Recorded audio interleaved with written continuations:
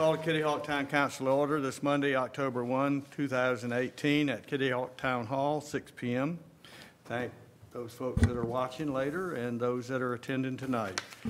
Would you join us for a moment of silence and the Pledge of Allegiance, please?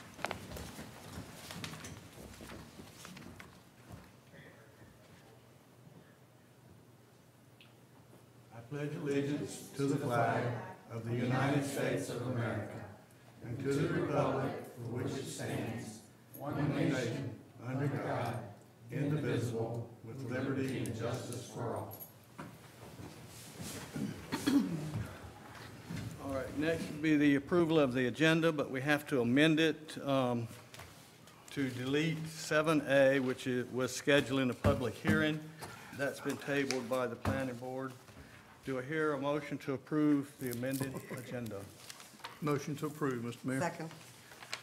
All in favor? Aye. Opposed? There are none. Next, we have a presentation. A police officer's been with us for a very long time. Sergeant Jeff Wiggins, 15 years.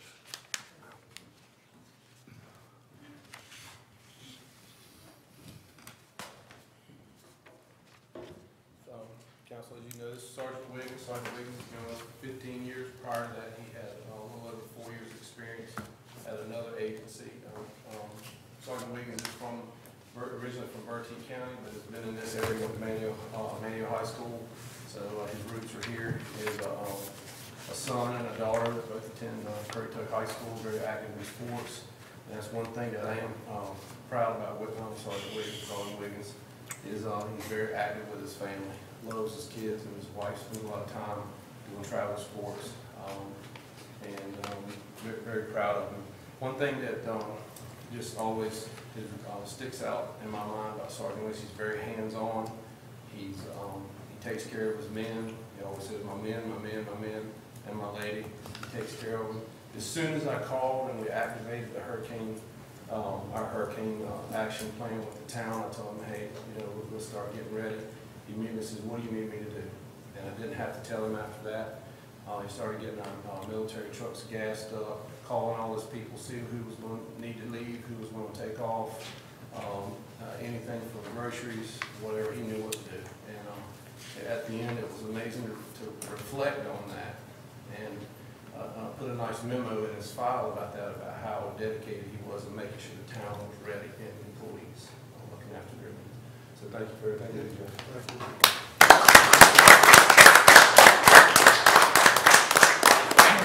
Thank you for your service to the town. Thank you. Thank you. We appreciate it very much. And if you've been here 15 years, you've been through enough storms, you kind of knew what to do, didn't you? We did Sure indeed. did. Thank you. Thank you. Thank you. All right, next is public comment. Lynn? No one signed up, sir. No one signed up? Anyone want to speak at public comment? Let the record show no one came forward. Consent agenda. Do I hear a motion to approve the consent agenda? So moved. Second. All in favor? Aye. Opposed? There are none. 7 was removed. New business, a government zoning district. This one kind of snuck up behind us. And basically, let me take that. All we're doing here is, last meeting we talked about spot zoning and the attempt we were trying to do for the new property we own out on 158. But it looks like spot zoning is not a good way to go, yet we still desire to make sure a future council doesn't encounter what we encountered with the property we swapped. So town staff has come up with a recommendation, and I'm going to make that recommendation as a motion. It's staff's recommendation that rather than creating a new district, the official zoning map be updated as described in a memorandum provided to each of us. And basically what that's doing, instead of rezoning the things, it'll stay residential as it is now, but anybody that's looking to the future to build anywhere or buy anywhere close to that piece of property, if they go to the zoning map, there'll be something that says this is town-owned property. And with this, we're also going to have all town-owned property so designated, so that any town-owned property even though it may have a structure, police station or something on it, people will know, and we won't leave this for future generation councils. All in agreement? Yes. Does the motion have a second? Second. All in favor? Aye. Any further discussion? Proper way to go, I think. I like that. Hearing none. All in favor was aye. Opposed was none. All right. That took care of that little.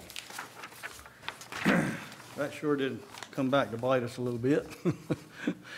All right. Town manager. Thank you, Mr. Mayor. Good evening, members of the town council.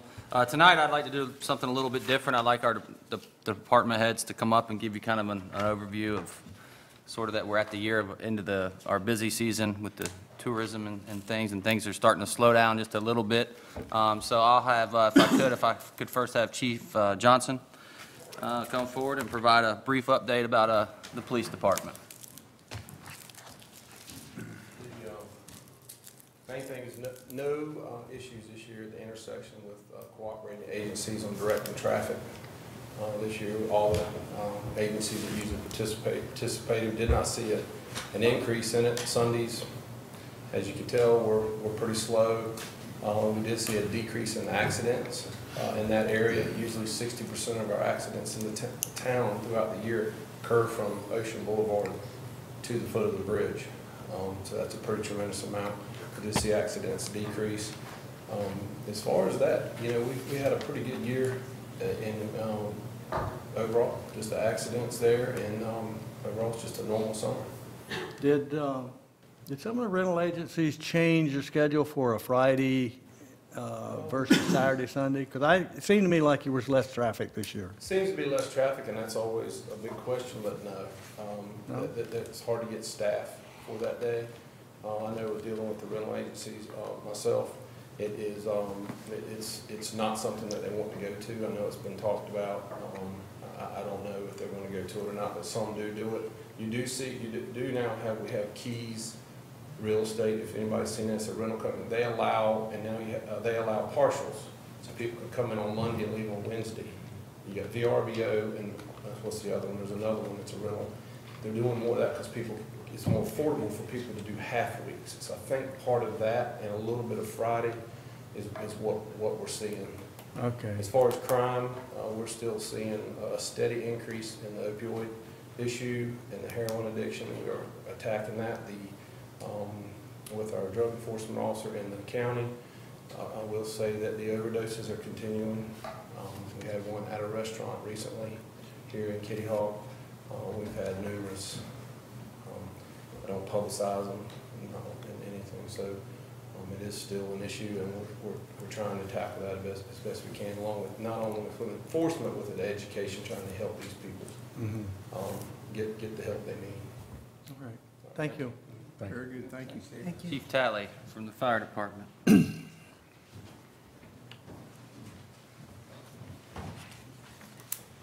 Evening, Council, Mayor.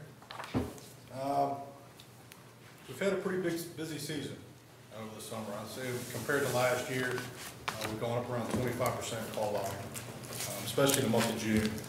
We're trying to look at those numbers and see what's causing those influxes. We're still looking at those numbers.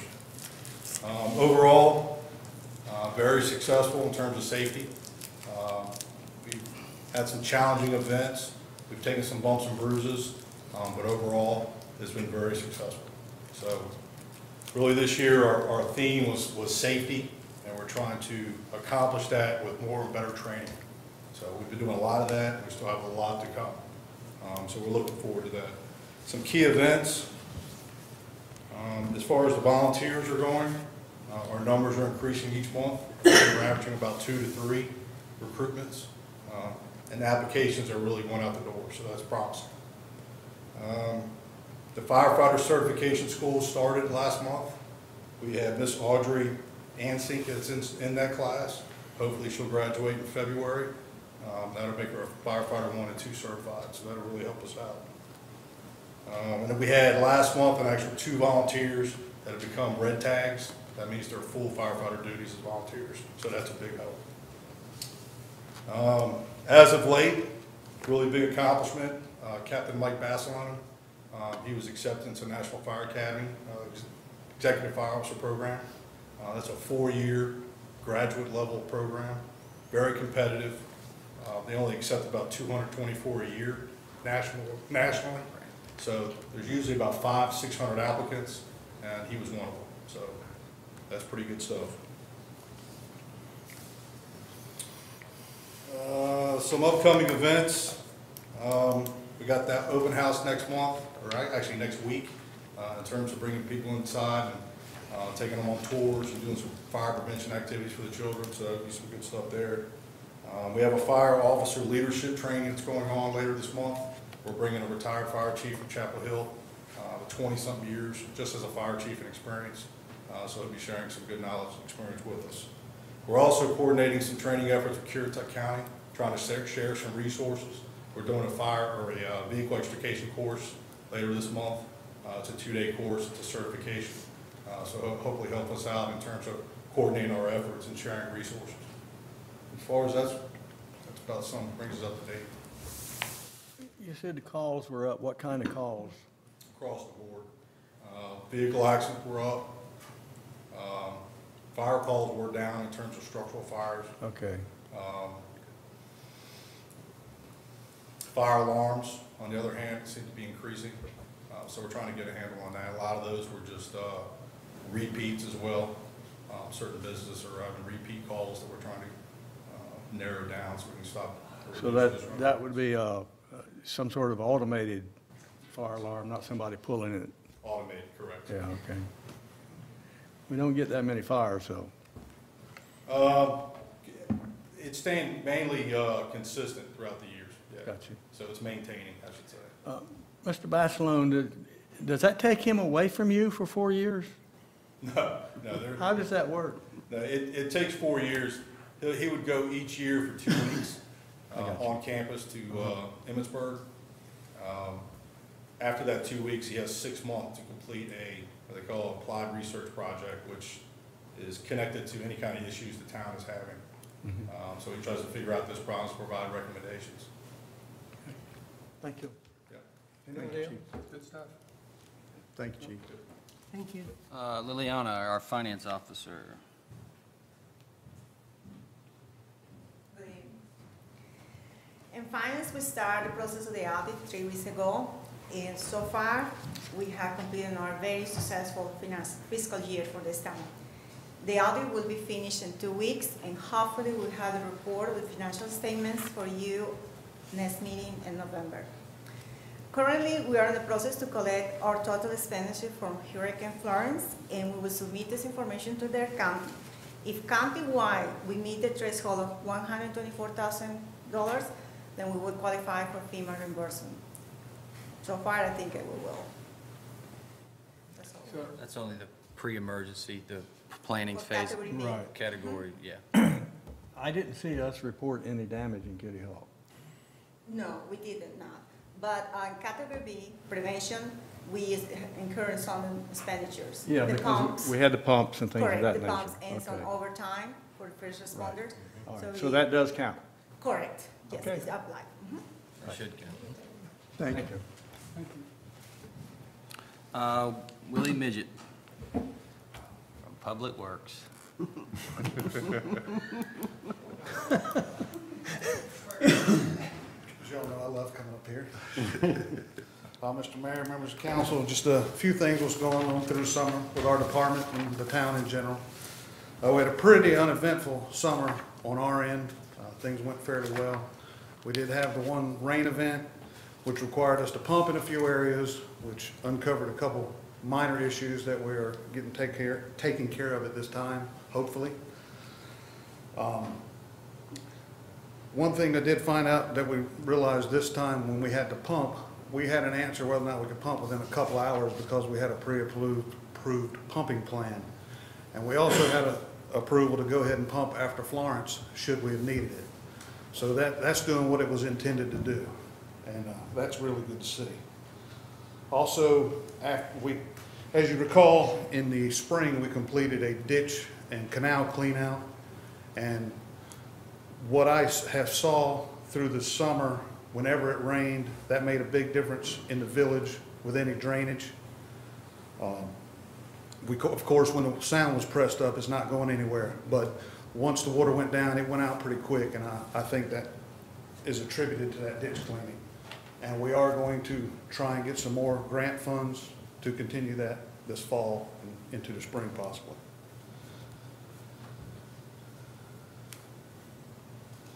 Also, another thing the event showed us when it came to rain, that we need to work on some of our driveway culverts and some of our culverts under a few of the roads.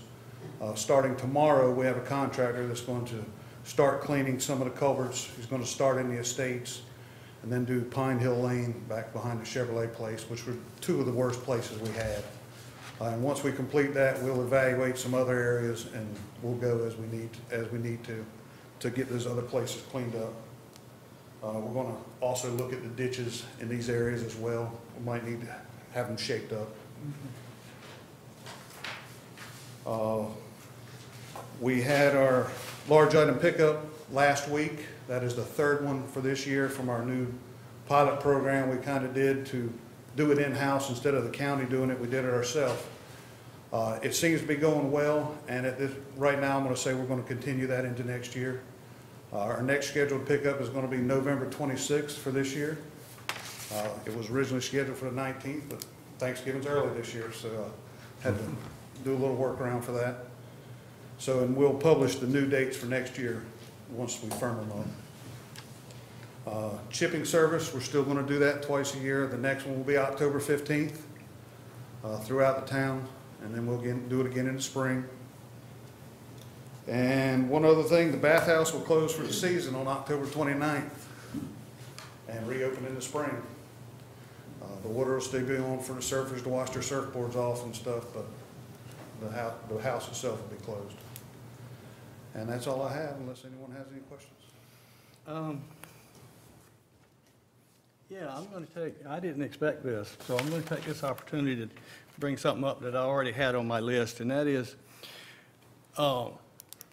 pumps. When we need pumps, in the past, we've been able to get them by renting them without a problem. But that's beginning to be a problem because everybody else is getting on that same bandwagon, and there's only so many pumps. In this particular case, I was trying to get enough pumps to do everything. But what we found out was the contractor that we normally go to, Virginia Beach, had ordered 10 pumps, wanted 10 more. And he didn't have any. So Willie I think the contractor helped you find a source of 6-inch pumps versus 8-inch pumps. And where I'm going with this is, we've avoided trying to buy a pump because of the cost. With the equipment and the pump, it's about $70,000 each. And then you got to maintain it, which I don't guess is that much. But I think we need to start thinking, for budgeting purposes, about whether we want to at least buy a pump now, maybe another one later. Because the way things are going, we may not get pumps if we're not really Johnny on the spot and see it coming in a timely fashion. It may be too late. So I want you to think about that, and I want you to kind of think about it and bring it to us during budget time. And I'm sitting here listening to what Willie's telling us, all the things that Public Works doing. You came to the town in what, 2005? Six, right after I came on. When you came to the town, I know you were mowing grass, just moved in that building, right? I was here when we moved, so yes. Okay. And there was what, one path, the Woods Path? Woods Road, Twyford was under construction, Sandy Run was under construction. First phase. And now we've added 4 times a year pickups. I guess where I'm going is, since you came on board, the job description that you came to us with has expanded, what, double? The different paths, you got one going to Walmart, you got Twyford.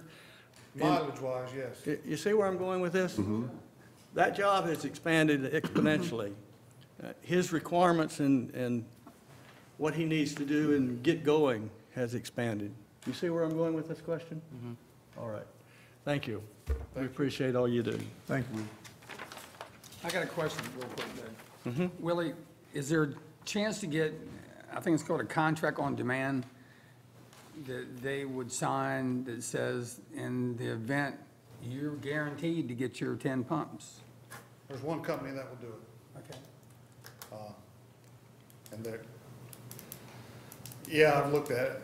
I haven't really gone there because that's a very small company, and so it may take a little time to get them, but they will guarantee them. I think going the way we go now, because the company we use is so large, they can get them, it just may take a little bit longer. They'll have to bring them from other parts of the country, but they will do that. And they actually did that for Matthew for us. They brought some down from up north. I'm just asking a question. I wasn't trying to get in what you do, because you do a great job. I'm just, No, but there is something to that I need to add.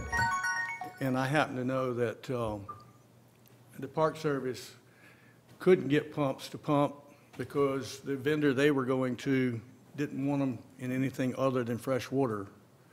So there are some companies that won't let you have them if you're going to pump salt. Is that correct? That's correct, but the one company I mentioned, they do have something with Nag's Head, which is probably where you heard that going. So something we could look into, but even if we don't have, even, they don't even bring them to us, we're still gonna be up for that money. At least going this way, we have them in our parking lot. Okay, right. all right. All right, but we do have to be careful who we've picked because some don't want you to pump salt water, and that won't work for us. Either side. All right, thank you. Just one more announcement from Human Resources. On Wednesday, October 24th, from 8:30 to 10:30, at the fire department, they'll be giving out flu shots, and that's provided by the health department, but you'll need to bring your health insurance card. And then if you want a free flu shot, that'll take place here at Town Hall on November 1st from 3 p.m. to 6 p.m., and that's for adults that are 18 years and older, and there is no insurance required, and I believe that's provided by Vidant Healthcare. So if you want your free flu shot, come Thursday, November 1st, here at Town Hall. That is the only announcements I have. I do have one other announcement. Last month, I believe, our Human Resources, in the lines of training and education, our Human Resources, our Management Assistant / Human Resources Director received a credential from the International Public Management Association for Human Resources, so you have to pass a test, and so we've got the best of the best, I think, in that position. So congratulations to Melody Clompton on that. And that concludes the, any reports that I have this evening. Okay. Mr. Attorney. My fiscal year reporting, we didn't get sued and we didn't have to sue anybody. Yeah, but I'm gonna call it this fiscal year so we don't jinx it. All right, Town Council. Jeff, you got anything for us? No, I don't. Lynn? All I have is my gratitude and thanks to everybody for doing a good job and working hard for the town. I have nothing. All right. Andy, this is a great idea to have the department head speak. They all did a great job. I appreciate it. And just to clarify, the flu shots are provided by the Outer Banks Hospital. Thank you. Thank you. And who do you work for? I work for Vidant. All right. All right, I got a couple of things to bring to council. One of them, we need to kind of get out of the way, and that's, we have a wreath request from a veteran to asking the town to supply $2,000 a year for planting wreaths on veterans' graves on Christmas.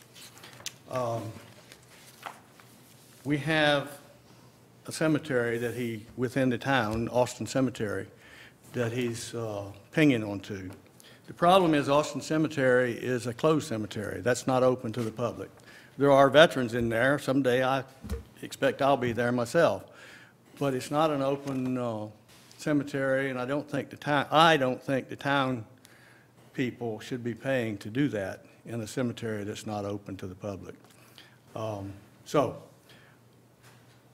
I'm not disposed to put town money towards that. How do you feel? I agree. I agree. I don't think it's fair. I mean, if, like, I'm on the committee there for the cemetery, and since it is a guideline of who can get in and who can't, that I don't think it's fair to take tax money for something that is only going to affect a small minority of the people of Kitty Hawk. Okay, and us living relatives that are allowed to be there pay yearly to maintain it, and we also plant flags on each grave site that has a veteran there. I think you do most of that, don't you? I do the flags mainly. I think there's a veterans group that comes and places the flags. I think they do it amongst themselves, I think. Okay, all right. But as far as the flags up and down and stuff, I do. But we do it. We do it. That's right. Somebody is assigned to Gotcha. that, yes.